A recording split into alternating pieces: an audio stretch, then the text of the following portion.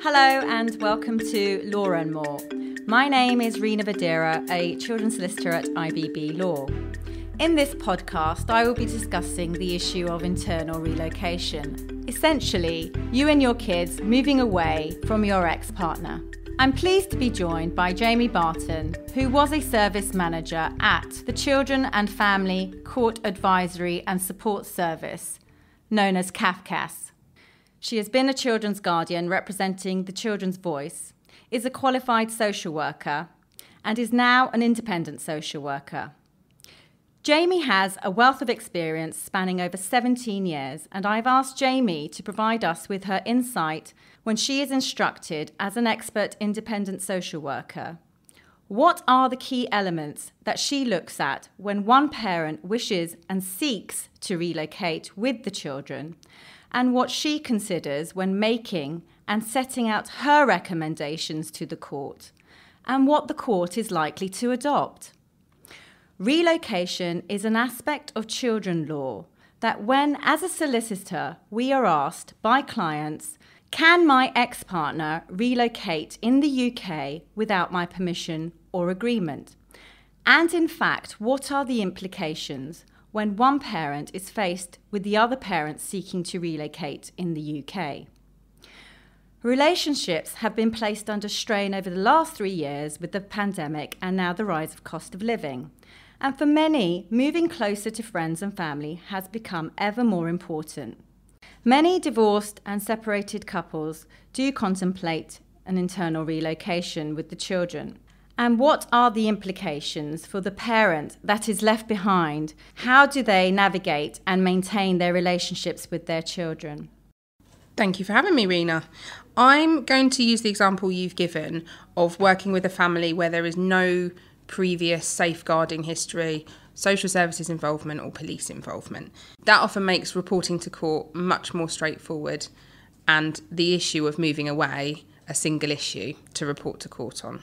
The main thing I would be looking at is being the voice of the child, if the child's old enough to tell us how they feel about this issue, but also the impact on the child. And you've already hinted at it's about the parent that they're moving away from, the life that they might be moving away from. We need to look at how we can preserve their relationships and the impact on the child of anything else in their life that's likely to change, their friendship groups, education. So whilst it's a single issue in itself, moving away, it is very complicated and it is a big thing in a child's life to move away from their family or to move to a new place. And all of this is often happening in the midst of two parents who have separated, and there's often a few more complicated parts of the adult relationships that we need to look at as well. If you are a parent considering internal relocation, you need to consider all avenues and discuss your move with your ex-partner and the children. If you do not, and you make unilateral decisions that may impact the children negatively and impact the pattern the children spend time with the other parent, an ex-partner or other parent can challenge and make an application for a prohibited steps order. This type of order is to prevent the other parent from relocating. And this can include an application for a child arrangements order. This type of order seeks to define or ask the court to consider changing who the children live with, and at this stage, further consideration may be taken into account as to whether you may wish to making an application to instruct an expert social worker. Their job and role will be to provide a report to the court and consider what is in the child's best interest and welfare. Many separated parents will have a set pattern and routine as to how the children spend time with the other parent.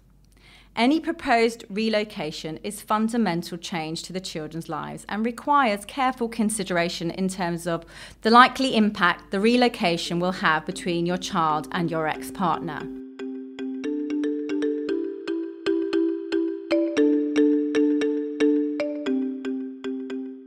If relocation is not considered in the child's best interest, then the court or parents can ask an independent social worker to prepare a report. Yes, Reena, that's right. So picking up on what you've just said there, I'm often jointly instructed by parents, so they both agree that I should do the reports. And the questions are usually agreed in advance, either by the judge or by the parents, and I'll respond to those within a report. I need to generally consider factors, such as how the child's going to maintain a meaningful relationship with the parent left behind. For example, how and where are they going to spend time together? Usually I like to know what the current arrangement's been, so how much time they're used to spending with a parent. You've already mentioned a lot of parents have already come to an agreement about the amount of time a child will spend between households, and that's normal life for a child. I've already explained that this is a huge change for them, and I need to think about what their new normal is going to look like. For example, how far away is this proposed move, and what's the geographical distance involved? Another factor is the dynamic between the parents, travel, work, practical arrangements. If it's a significant distance, it can often mean children travelling long distances in cars and not being able to travel, for example, after school. I'll look at the parents' motivation for wanting to move. It's often to move closer to a support network, to family. There can be practical reasons, financial reasons. You've already implied the cost of living. House prices play a big factor in that post-separation when parents can't afford to stay in one geographical area. If parents have been what I would call successfully co-parenting a child, one parent's time with the child is going to be significantly reduced, and therefore the child's relationship with them is going to change. I have to look at what normal life looked like for them and will look like for them. Who is in their family? Who could they rely on in an emergency? Have they considered the change of school, change of friendship groups? Have they already looked at making practical arrangements for school or a new home?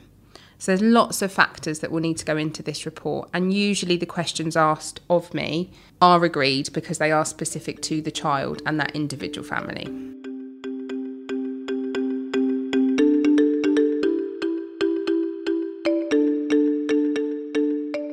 Jamie, could I ask you, do you take into account the children's ages? Absolutely.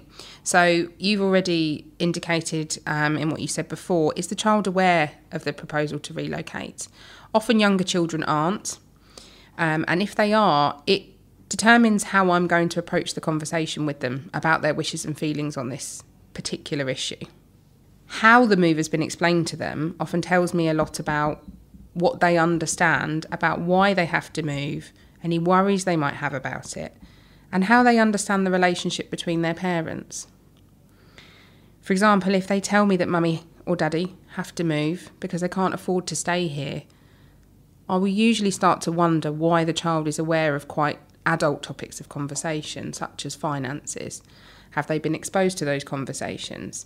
The wishes and feelings of children are very important. Older children's wishes and feelings will hold more weight. At what age would that be? That's a really good question, and something a lot of parents will ask me based on the age of their child. How much attention are you going to pay to what my child wants? At any age, I want to understand what they think and how they feel.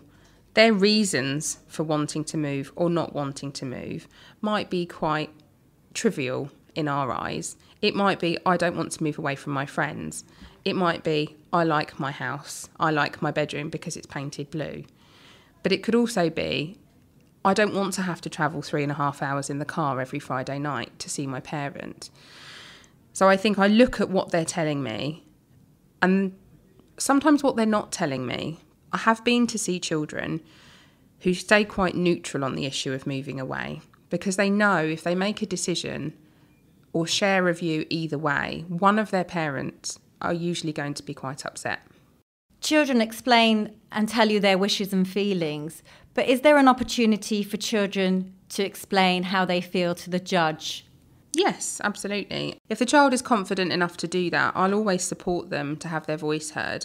They might want to write a letter, they might want to draw a picture, and any method that they're happy to show the judge how they feel about this, I'm happy to send on their behalf or include in the report. It's often something that's quite powerful, and it's an opportunity for an independent person to sit down and talk to them about how they feel.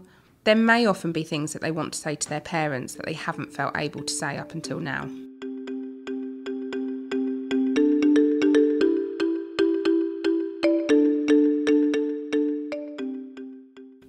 What else would you include in your report, Jamie? I'll usually divide the report into different headings or topics. I've already spoken about the wishes and feelings, and they're often central to the report. Mostly I will look at the child impact, so the impact on the child of the move, the reasons for the move, any alternatives to moving away. I'll then include my professional judgment as a social worker about the impact of this decision on the child, the benefits or detriments to the child, any possible solutions that I can think of to preserve the relationship with both of the parents. And then I'll make a recommendation to the court. And I'd emphasise there, it is a recommendation. The judge will make the final decision about what they think is in the best interest of the child.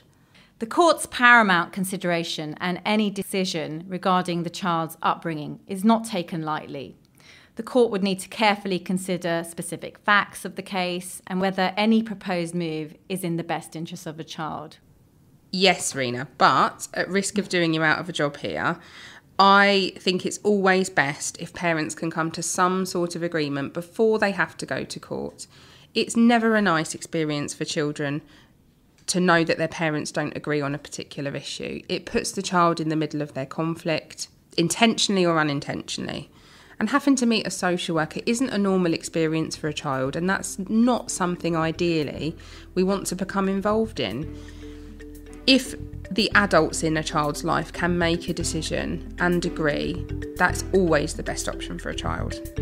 With that in mind, children require more than ever unconditional love, security and stability from both their parents. Thank you so much for your time, Jamie. Thank you for having me, Reena. And thanks to you for listening to Law and More. And if you want any more information about what we do, please go to our website, ibblaw.co.uk.